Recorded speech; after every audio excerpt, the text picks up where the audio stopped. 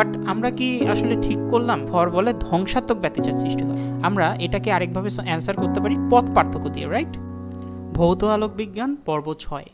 এই পর্বে আমরা গত ভিডিওগুলোতে যা যা শিখেছিলাম সেগুলো নিয়ে আমরা এখানে প্রবলেমগুলো সলভ করব। যেমন আমরা ইয়ংয়ের দ্বিচির পরীক্ষার বেসিকগুলো শিখেছি, তো সেটার আমরা এই ভিডিওতে সেটার হলো যে প্রবলেম আছে, গাণিতিক উদাহরণ প্রবলেম আছে, সেটা সলভ করব।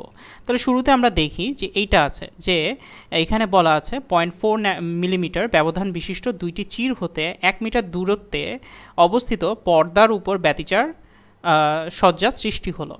ব্যবহৃত আলোর তরঙ্গদৈর্ঘ্য 5000 অ্যামস্ট্রং হলে পরপর দুটি উজ্জ্বল ও অন্ধকার পট্টির কেন্দ্রের মধ্যবর্তী দূরত্ব কত? এখানে কিন্তু এইটা আমরা যদি গত আমাদের ভিডিওগুলো রিকল করি তাহলে আমরা এখান থেকে দেখতে পারবো যে আমাদের তাহলে এখানে হলো বলা আছে যে এখানে এইটুকু দূরত্ব হলো ডি, ছোট ডি ইকুয়াল 0.4 মিলিমিটার। ওকে, আর এখানে বলেছে দুটি ব্যবধান বিশিষ্ট দুইটি চির হইতে এখানে যেটা বলা আছে ডি ডিস্টেন্স, সেটা হলো 1 মিটার। এখন বলা আছে যে অবস্থিত পর্দার উপর ব্যতিচার সজ্জার সৃষ্টি হলো এবং পরপর দুটি উজ্জ্বল ও অন্ধকার পট্টির কেন্দ্রের মধ্যবর্তী দূরত্ব। তাহলে আমরা এখানে যদি এরকম আঁকি যে একটা উজ্জ্বল, আমরা এখানে একটা ডোরা আঁকাইনি, তাহলে এইটা হলো আমাদের একটা উজ্জ্বল পট্টি। ওকে, তাহলে এটা সেই উজ্জ্বল পট্টির ঠিক উপরেই একটা অন্ধকার পট্টি থাকবে, তার উপরে আরেকটা এরকম উজ্জ্বল পট্টি চলে আসলো, পরপর দুইটা উজ্জ্বল পট্টি। ওকে, তো এখন এখানে কি বলে যে পরপর দুইটা উজ্জ্বল পট্টির কেন্দ্রে। তো এখানে আমরা যখন বের করেছিলাম তখন এটা হলো y0 বা যে কোনো হতে পারে। এখানে পরপর দুইটা উজ্জ্বল কেন্দ্রের মধ্যবর্তী দূরত্ব কত? তাহলে এখানে আমরা ধরেছিলাম যে এটা হলো y1 বা অন্য একটা।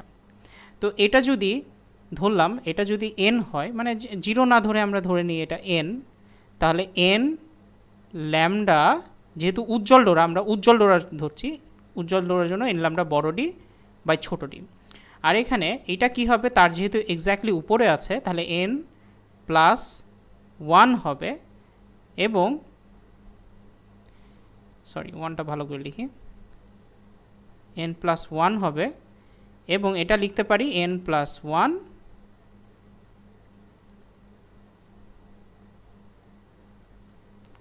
ল্যামডা বড় ডি বাই ছোট ডি।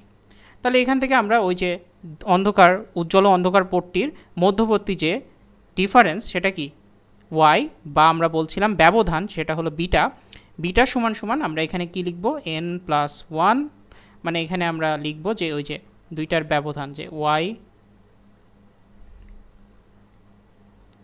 হবে yn প্লাস 1 মাইনাস yn। ওকে, তাহলে এখানে আমরা লিখব কি n প্লাস 1 ল্যামডা বড় ডি বাই ছোট ডি মাইনাস n ল্যামডা বড় ডি বাই ছোট ডি। তাহলে এখান থেকে আলটিমেটলি ওই যে আমরা আগে যেটা পেয়েছিলাম ল্যামডা বড় ডি বাই ছোট ডি পাবো। তাহলে এখানে আমরা এই মানটা বসাই দিলে এখানে মানটা কত হবে, আমরা এখানে ল্যামডা বসাবো 5000 অ্যামস্ট্রংকে মিটারে নিয়ে যাব, তারপরে হলো বড় ডি তো 1 মিটার, সেটা অবশ্যই মিটারে আছে, এবং 0.4 এটাকে আমরা মিলিমিটারে নিয়ে গিয়ে আমরা এইটা সমাধান করব। দেখি বইয়ে কীভাবে করা আছে। বইয়ে ওই যে একইভাবে ওই সূত্রটা বসেছে, জাস্ট এখানে আমরা ডি বসাইছি, এখানে তারা 2d বসাইছে এবং তারা এখানে ধরছে কি 2d সমান এই যে এটা, এভাবে করে তারা করছে। তাহলে আমরা ওটা হয়ে গেল। এখন তাহলে নেক্সট প্রবলেম চলে যায়। নেক্সট প্রবলেম কি বলছে, ইয়ংয়ের দ্বিচির পরীক্ষায় চির দুটির মধ্যবর্তী, এখানে কি ছোট ডি দেওয়া আছে, চিরের সমান্তরালে এত মিটার দূরত্বে স্থাপিত পর্দায়, তার মানে এটা কি বড় ডি দেওয়া আছে 1 মিটার করা হলে দেখা যায় কেন্দ্রীয় উজ্জ্বল ডোরা থেকে 12তম উজ্জ্বল ডোরার দূরত্ব 9.3 কিলোমিটার, ব্যবহৃত আলো তরঙ্গদৈর্ঘ্য কত? এটা করি।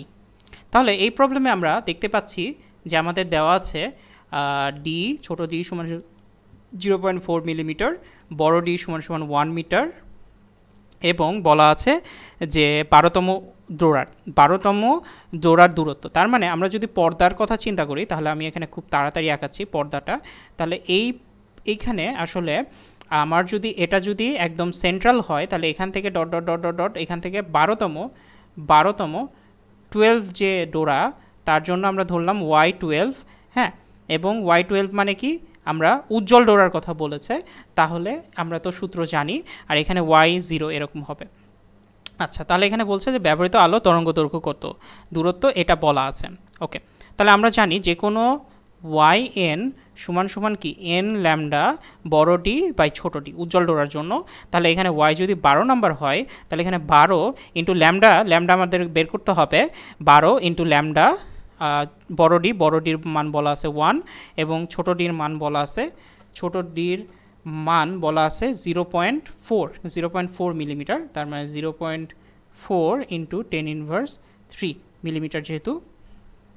ওকে, আচ্ছা, তারপরে এখানে বলা আছে যে এই যে দূরত্বটা, এই যে Y12 এই যে দূরত্বটা, এই দূরত্বটা মান কি 9.3 মিলিমিটার। এখানে আসলে থেকে গেছে, এখানে 9.3 মিলিমিটার হবে। তাহলে এখানে যদি 9.3 মিলিমিটার হয়, তাহলে সেটাকে আমরা মিটারে লিখব, equal 12 into lambda into 1 divided by 0.4 into 10⁻³। এই তো এভাবে করে আমাদের হয়ে গেল। এখান থেকে আমরা খুব সুন্দর করে ল্যামডাটা বের করে ফেললেই আমাদের কেল্লাফতে সব হয়ে গেল, রাইট। তাহলে এই যে এইভাবে করছে তারা, এখানে এক্সএন বসাইছে, 2D বসাইছে, ওই যে সেম 2Dকে টোটালি এভাবে ধরা। এই জন্য কিন্তু আমি বলছিলাম যে আমরা 2D মুডি এগুলো বাদ দিব, কোনো 2D মুডি ধরবো না, আমরা জাস্ট ডিরেক্টলি যেটা ভ্যারিয়েবল হয় সেই ভ্যারিয়েবল নেম ইউজ করবো। আচ্ছা, পরেরটা যদি দেখি, তাহলে কম্পাঙ্ক বলা আছে। কম্পাঙ্ক বলার থাকার এখানে একটা মাথায় ক্যাচ করতে হবে যে কম্পাঙ্ক এখানে এফ বলা আছে, আর ল্যামডা আমরা বের করতে পারি কি, ল্যামডা সমান c/f। তারপরে এখানে বাকি বলা আছে যে ডোরার পার্শ্ববর্তী দুটি ডোরার কেন্দ্রের মধ্যবর্তী দূরত্ব এখানে বলা আছে, তার মানে আমাদেরকে বিটা বলে দিয়েছে 0.75, ঠিক আছে, মধ্যবর্তী দূরত্ব। তাহলে পর্দাটি যদি এত দূরে থাকে, চিট দুটির মধ্যবর্তী দূরত্ব কত হবে? আচ্ছা, হ্যাঁ, তাহলে চিট দুটির মানে ছোট ডি বের করতে হবে। এই যে 2D বের করছে, এখানে ছোট ডি বের করতে হবে। তো তাহলে এইভাবে করে আমরা এই 3টা প্রবলেমের সলিউশন বুঝতে পারলাম।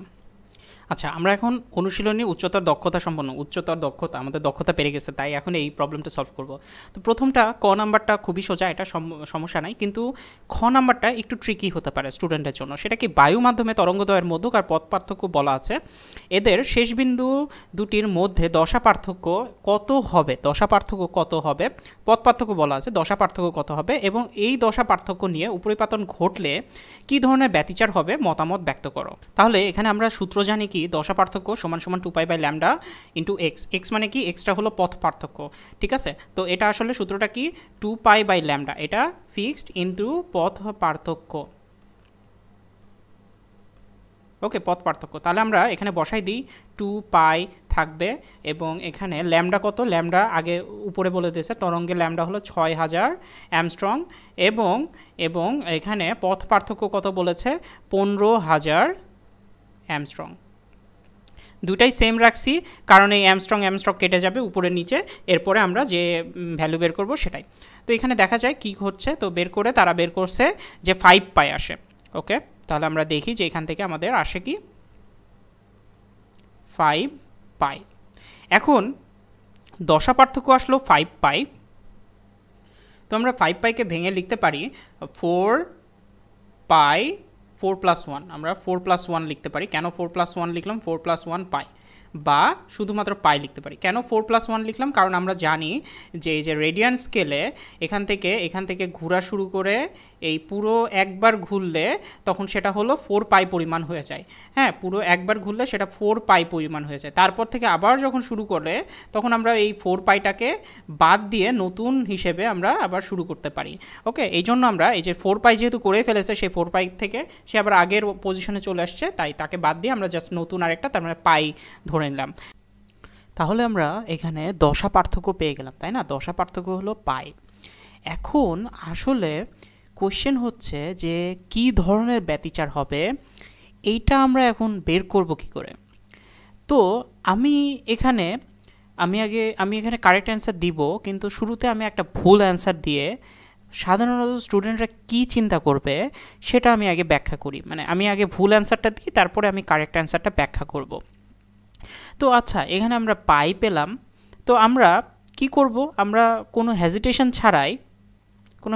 ছাড়াই আমাদের যে এই যে আগে যে আমরা ডেরিভেশন করেছিলাম সেই ডেরিভেশনে আমি এখানে আমাদের যে ডেরিভেশন ছিল আগের সেই ডেরিভেশনে চলে যাব। এই যে, তো এখানে আমরা দেখেছিলাম যে এই যে কজ দিয়ে আমরা এখানে বলেছিলাম যে গঠনমূলক ব্যতিচারের জন্য আমরা এখানে কজ পাই এক্স, সো কজ পাই আমরা কজ চিন্তা করব, মানে নর্মালি ভুল কেউ যদি চিন্তা করে তাহলে সে চিন্তা করবে যে আচ্ছা কজ, আমরা তো কজ দিয়ে আসলে বের করছিলাম গঠনমূলক না ধ্বংসাত্মক, তো তাহলে আমরা এখানে কজ মনে হয় পাই বসাইলে, পাই যেহেতু, সো পাই বসাইলে আমরা এখানে কি গঠনমূলক ব্যতিচার পাবো। তো নর্মালি যে কেউ আর কি এখানে অ্যান্সার বলবে যে আচ্ছা ঠিক আছে, তাহলে এই কোয়েশ্চেনের অ্যান্সার হবে যে আমরা যখন এখানে দশা পার্থক্য পেয়েছি পাই, তখন আসলে এখানে আমরা তার মানে এখানে জাস্ট সিম্পলি ভুল হিসেবে, যেহেতু ভুল সো লাল কালি দিয়ে লিখি, ভুল হিসেবে আমরা এখানে কজ এখানে পাই এটা ধরে আমরা বলে দিব যে -1, সো -1, সো আর কি এটা একটা কি হবে, এটা হবে বলা হচ্ছে গঠনমূলক বা গঠনমূলক ব্যতিচার। বাট আমরা কি আসলে ঠিক করলাম? দেখি তো বইয়ের সাথে মিলায় দেখি। তো বইতে তো বলা হচ্ছে যে না, এই যে পাইরেডিয়ান দশা পার্থক্য এরূপ হওয়ার বলে ধ্বংসাত্মক ব্যতিচার সৃষ্টি হয়। তাহলে কি হলো, বইতে কি ভুল বলা আছে? তো এই যে বইয়ের এই ভুল অ্যাজাম্পশন, মানে এই যে লিখিত এই বিষয়গুলোর মধ্যে, মানে বইয়ের যে আছে এমসিকিউতে ভুল থাকতে পারে, কিন্তু লিখিত যে কথাগুলো আছে সেগুলোর মধ্যে ভুল হওয়া কিন্তু মানে ভুল হওয়ার প্রবাবিলিটি অনেক কম।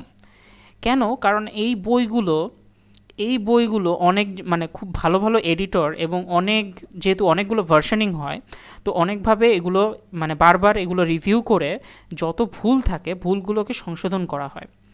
তো কয়েকটা ভার্সন দিয়ে দেখতে গেলে বলা যায় যে না, এটা আসলে সবগুলোতে ধ্বংসাত্মক ব্যতিচার আছে এবং এটা কিন্তু আসলে ভুল না।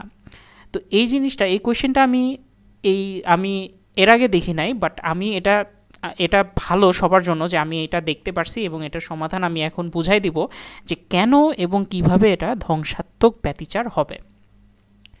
তাহলে আমরা যদি এটা ধ্বংসাত্মক ব্যতিচার হিসেবে করতে চাই তাহলে আমাদের কি হবে, আমাদের এই জিনিসটা কমপ্লিটলি বাদ, এটা গঠনমূলক হবে না। আমরা যে অ্যাজাম্পশন করেছি কজকে নিয়েছি সেটা নেওয়া যাবে না। আমাদেরকে একদম এইটার সলিউশন করার জন্য একদম হলো তরঙ্গের বেসিকটা চলে যেতে হবে। তো আমরা জানি একটা তরঙ্গের ইকুয়েশন কি, তরঙ্গের equation y = a sin 2π/λ vt + x, তাই না? এটা হলো আমাদের যে কোনো একটা তরঙ্গের সমীকরণ। অথবা আমরা এটা ছাড়া আমরা এখানে এরকমও লিখতে পারি, তাই না? এত কিছু এগুলো না লিখে আমরা এখানে ωt + x + ডেল বা ωt, ওকে, ωt + ডেল একদম আমরা ইনিশিয়াল থেকে শিখব। তো এখানে কি বলছিলাম, আমরা জানি যে এটা হলো আদি দশা, ওকে, তো এটা হলো আদি দশা এবং ωt হলো সামথিং আর কি। এখানে পুরো জিনিসটা আচ্ছা আদি দশা হইল, কিন্তু এই যে পুরো জিনিসটা আসলে কি, পুরো জিনিসটাই হলো দশা, ওকে, তাহলে পুরো জিনিসটাই হলো দশা। তাহলে এখানে এই জিনিসটা কিন্তু বুঝতে হবে, একটা ওয়েভ ইকুয়েশনের সেই ইকুয়েশনে যেখানে ওমেগা টি মানে যেটা অ্যাকচুয়াল ইকুয়েশন, সেই ইকুয়েশনের মধ্যে যে সাইনের মধ্যে যে পুরো যে জিনিসটা থাকে সেটা হলো দশা, রাইট? এখন দশা কি হতে পারে, এখন দশা যদি পাই হয় তাহলে আমরা কি জানি, সাইন পাই বসাই দিলে আমরা কি পাবো, সাইন পাই বসাই দিলে সাইন পাইয়ের মান, সাইন 180 মান কত, 0, তাই না? আবার দশা যদি π/2 হয় তাহলে সাইন π/2 এর মান কত, 1, রাইট?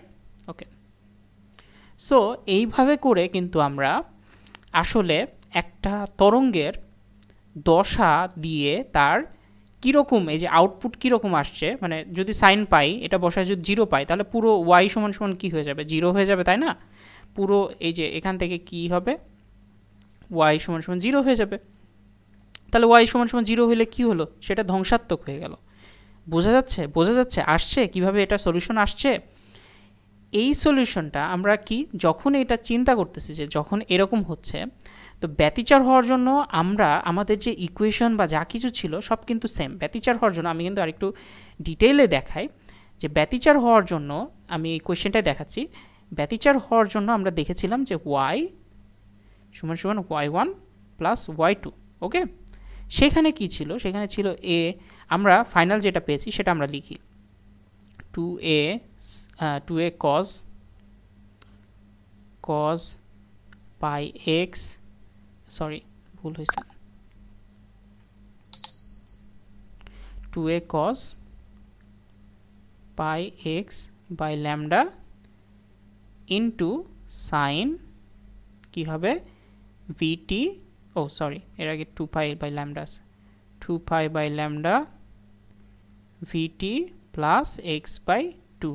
তাহলে এই ইকুয়েশনটা, এটা যে ইকুয়েশন, এই ইকুয়েশনটা আমরা পেয়েছিলাম যখন দুইটা তরঙ্গ একসাথে মিলিত হয়, তাই না? তখন আমরা এই ইকুয়েশনটা পেয়েছিলাম।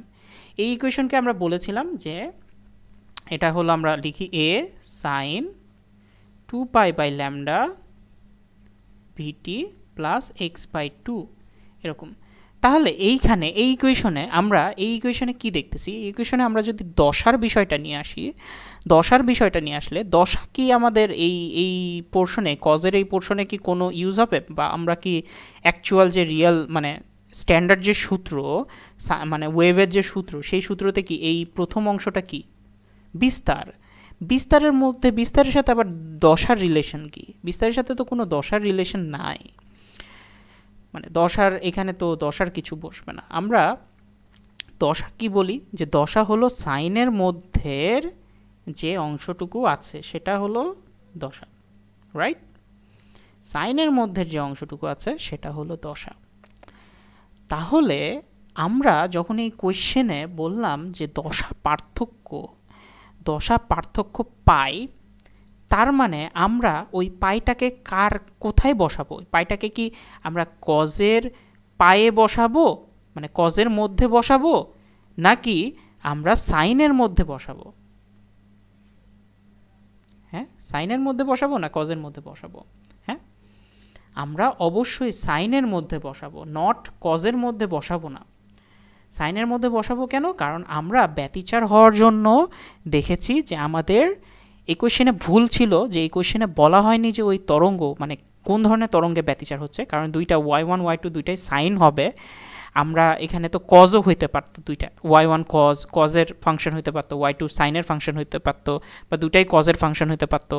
আমরা এখানে দুইটাই সাইনের ফাংশন নিয়ে, কারণ ওটা স্ট্যান্ডার্ড, ওটা ধরা হয় ইয়াতে, তো নিয়ে আমরা এই জিনিসটা বের করেছিলাম, তাই না? বইয়েও কিন্তু তাই করেছিল। আচ্ছা যাই হোক, বইটা পরে দেখাচ্ছি।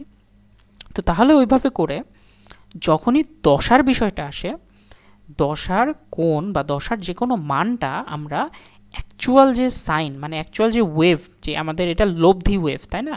এই লব্ধি ওয়েভের অ্যাকচুয়াল মানে কোণের এখানে বসাবো। তো এই জন্য আমাদেরকে এটাই হলো দশা। তো সেই দশা পার্থক্য বা দশা, এটাকে আমরা এই জায়গাতে বসাই দিব। ওকে, তাহলে এই জায়গাতে বসাই দিলে আমাদের কি আসে, সাইন পাই আসে, এবং সাইন পায়ের মান কি 0। তো আমরা এখানে এতক্ষণ কি কনসিডার করেছিলাম? আমরা এখানে এতক্ষণ কনসিডার করেছিলাম যে এই অংশটার মান কি হতে পারে, রাইট? এই অংশটা 0 হতে পারে কি না, 0 অর ±1 হতে পারে। কিন্তু আমরা কখনোই কিন্তু এই যে এই অংশটার কি হইতে পারে সেটা কিন্তু কনসিডার করি নাই আগে। এখন তাহলে কনসিডার করতে হচ্ছে। তাহলে যখনই দশার বিষয়টা আসছে, তখন আমরা এই যে সাইন, এটার মধ্যে আমরা ওই দশা বসাই দিব। হ্যাঁ, তাহলে বসাই দিয়ে আমরা যেটা পাবো সেটা হবে তরঙ্গের নেচার। তো বসাই দিয়ে আমরা কি পাবো, সাইনের মধ্যে আমরা যদি পাই বসাই দিই, তাহলে আমরা পাবো 0 মানে ধ্বংসাত্মক। এটা কিভাবে হচ্ছে, আমরা এইভাবে করেও গ্রাফ আঁকায় আমরা বলতে পারতাম যে সাইন ওয়েভ এইভাবে চলে, যেটা কিনা আমাদের রেজাল্টেন্ট ওয়েভ। ব্যতিচারের পরেও কিন্তু একটা ব্যতিচার হওয়ার পরেও তো একটা রেজাল্টেন্ট ওয়েভ আসবে। তো সেই রেজাল্টেন্ট ওয়েভে আমরা বলতেছি কি, যে এইটা হলো 0, এটা হলো পাই, এইটা হলো 2 পাই, হ্যাঁ এরকম, আর এটা হলো কি π/2, তাহলে আর এটা হলো 3 π/2। তাহলে আমরা এখানে থেকে কি লক্ষ্য করলাম যে π/2-তে আমরা ম্যাক্সিমা পাচ্ছি, 3 π/2-তে ম্যাক্সিমা পাচ্ছি, ওকে। কিন্তু আমরা যখন এই যে পায়ে থাকছি বা 0-তে থাকছি বা 2 পায়ে থাকছি তখন আমরা মিনিমা পাচ্ছি। মিনিমাম মানে হলো 0 পাচ্ছি, একদম মিনিমাম, মানে একদম কোনো ইয়া নাই। তো আমাদের যে রেজাল্টেন্ট যে ব্যতিচারের ফলে যে আমরা বর্ণালী বা যা কিছু পেলাম সেই বর্ণালী অংশে আমরা ব্যতিচারের ফলে যে বর্ণালী পেলাম সেই বর্ণালীতে পাই ভ্যালু বসাইলে, যেটা হলো সাইনের এখানে বসাইলে আমরা এখানে 0 পাবো সাইন কার্ভের মধ্যে, এই জন্য এটা একটা ধ্বংসাত্মক ব্যতিচার হবে। তো আমি আশা করি এটা আমি হয়তো বুঝাইতে পারছি যে এখানে ধ্বংসাত্মক ব্যতিচার কেন হলো, কেন ধ্বংসাত্মক ব্যতিচার সৃষ্টি হবে। এটা কিন্তু বই আসলে ভুল লিখে নাই, বই ঠিক জিনিসটাই লিখেছে। তো ধ্বংসাত্মক ব্যতিচার হবে কারণ আমরা এইখানের এইটা দেখাচ্ছি যে দুটি তরঙ্গের উপরিপাতন ঘটায়, লব্ধি সরণ এটা হয়, দিয়ে এই যে লব্ধি তরঙ্গটা আমরা a sin 2π/λ vt + x এটা পেয়েছি। তো এই যে এখানে আসলে লব্ধিতে দেখানো হচ্ছে, তো এই লব্ধিতে আমরা এটা যেহেতু তার ওয়েভ ফাংশন, তো সেই জন্য দশার পুরো জিনিসটা এই সাইনের মধ্যে বসবে, এবং এই সাইনের মধ্যে বসার পরে আমরা যে ভ্যালু বা যেটা পাবো সেটা অনুসারে আমরা তার ধ্বংসাত্মক বা গঠনমূলক এটা পাবো, এটা বের করতে পারবো। এটা কি হলো যদি দশার বিষয়টা বলা থাকে। আচ্ছা, এখন এই কোয়েশ্চেনটার অ্যান্সার কিন্তু আরেকভাবে করা যেত। আমরা একটু দেখি, এটার অ্যান্সার কিন্তু আরেকভাবে করা যেত, তাই না? যে আমরা একটু চিন্তা করি, আমরা যখন এই প্রবলেমটা সলভ করলাম তখন আমরা জানতাম আমরা এটাকে আরেকভাবে অ্যান্সার করতে পারি, সেটা কি পথ পার্থক্য দিয়ে, রাইট? সো পথ পার্থক্য দিয়ে দেখি তো কীভাবে করা যায়। তো সলিউশন পথ পার্থক্য দিয়ে, সেটা কি আমরা জানতাম কি পথ পার্থক্য যদি n ল্যামডা হয় তাহলে সেটা কি গঠনমূলক, রাইট? আর পথ পার্থক্য যদি 2n - 1 λ/2 হয় তাহলে সেটা ধ্বংসাত্মক। এইখানে আমাদের এই কোয়েশ্চেনে কিন্তু পথ পার্থক্য বলা আছে 15,000, ওকে। তাহলে আমরা একটা কাজ করি, আচ্ছা n এর মান বিভিন্ন হইতে পারে, আমরা ল্যামডাও জানি, তো আমরা ট্রাই করব যে আমাদের এখানে বলা আছে পথ পার্থক্য হলো 15,000 এবং n এর বিভিন্ন মান হতে পারে, ল্যামডা বলা আছে 6,000 অ্যামস্ট্রং, রাইট? সেটা বলা আছে যে 6,000 বলা আছে। তো তাহলে যদি সেটা থাকে তাহলে আমরা এখানে জিরোগুলোকে কেটে দিই, জিরোগুলোকে নাই করে দিই, তাহলে 15 = 6n। আচ্ছা, কোনোভাবে কি এই nকে পূর্ণ সংখ্যা করা সম্ভব এই ইকুয়েশনে?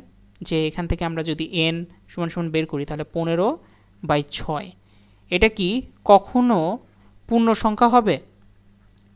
পূর্ণ সংখ্যা কি কখনো হবে? কখনো হবে না, কখনো এটা পূর্ণ সংখ্যা হবে না। তাহলে আমাদের কি বাকি থাকলো? আমাদের বাকি থাকলো এই ধ্বংসাত্মকের এটা ইউজ করা। তাহলে ধ্বংসাত্মকের এটা যদি আমরা ইউজ করি তাহলে আমরা দেখি কি হইতে পারে।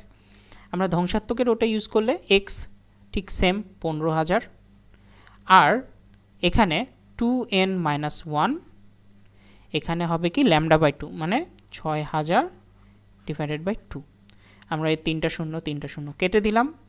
তাহলে একটু ক্লিয়ার করে লিখি, তাহলে এখানে আমাদের কি হচ্ছে, আমাদের এখানে আমরা যদি একসাথে করে নিই 15 = 2n - 1 ইন্টু 6/2, তাহলে 15 = 2n - 1 ইন্টু 3। তাহলে এখানে আমরা জাস্ট যেভাবে ইকুয়েশন সলভ করা যায় সেভাবে করি, 2n - 1 = 15/3 = 5। তাহলে 2n = 5 + 1 = 6, অতএব n = 6/2 = 3। তাহলে আমরা n এর একটা পূর্ণ সংখ্যা কিন্তু পেয়ে গেলাম। যখন আমরা ধ্বংসাত্মক ব্যতিচারের ওই সূত্রটা, যেটা কিনা এই সূত্রটা ছিল, যখন আমরা এই সূত্রটা বসায় দিলাম তখন আমরা n এর মান পেয়ে গেলাম 6/2 3, একটা পূর্ণ সংখ্যা পেয়ে গেলাম। তো এইভাবে করেও কিন্তু আমরা এটার অ্যান্সারটা আসলে অ্যান্সারটা যে আসলে সঠিক, যে এটা একটা ধ্বংসাত্মক ব্যতিচার হবে, সেটা কিন্তু প্রমাণ করতে পারলাম। তো আমি এই প্রবলেমের দুইটা সলিউশন দেখাইলাম। দুইটা সলিউশনই প্রুফ করে যে এই ধরনের যখন দশা পার্থক্য এটা হবে, তখন এটা কি ধ্বংসাত্মক ব্যতিচার হবে। ঠিক আছে, তো আমি আশা করি আমি এই কোশ্চেনের সলিউশনটা কাভার করেছি। আমি শিওরলি জানি, আমি বুঝতেছি যে এই প্রবলেমের সলিউশন করতে গেলে কেন এটা ধ্বংসাত্মক হলো। মোস্ট অফ দ্য স্টুডেন্ট এটাকে বলবে গঠনমূলক ব্যতিচার, দিয়ে ভুল ধরে এটাকে সমাধান করবে। তো আমি আশা করি আমার এই ভিডিওর এই সলিউশনটা তাদের হলো হেল্প হবে, এবং যদি হেল্প হয়, তারা যদি এটাতে আসলে বুঝতে পারে, আমার এক্সপ্লেনেশনটা যদি আসলে ঠিক হয়, তাদের জন্য ভালো হয়, তাহলে অবশ্যই এই ভিডিওটা আসলে লাইক, কমেন্ট অ্যান্ড শেয়ার করতে হবে। কারণ আমি এগুলো টাকার জন্য করি না, আমি এগুলো করি শুধুমাত্র স্টুডেন্টরা যেন ভালো করে এই বিষয়গুলো সহজে ফ্রিতে বুঝতে পারে, এই কারণে। তাহলে আজকের ভিডিওতে আমরা আর বেশি দূর আগাবো না, আজকের ভিডিওটা এই পর্যন্ত। নেক্সট দিন আমরা অপবর্তন শিখব। যদি এই ব্যতিচারের অন্য কিছু কোনো ম্যাথ প্রবলেম থাকে, সেগুলো আমরা কভার করব। আজকের ভিডিও এই পর্যন্ত, তাহলে নেক্সট টাইম আবার দেখা হবে।